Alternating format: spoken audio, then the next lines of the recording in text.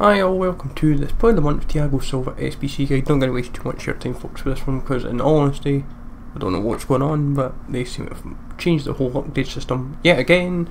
90 rated, 66 pace, 90 defending, 81 physical, 80k to do roughly at the moment, and in all honesty ain't worth doing. I'd rather just get the inform, put like Anchor or Shadow on him. It's like half the price, so for 80k he ain't worth doing, plain and simple. So the route we have gone with is Neto, then Inform, Ruffier, Jimenez,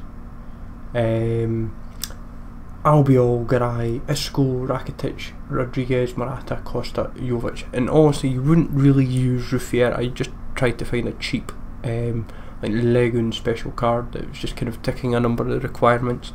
You could do the same with like special Brazil, potentially like Willie and Jose, since I've gone with Ligue, and then just putting like Verratti or whoever in.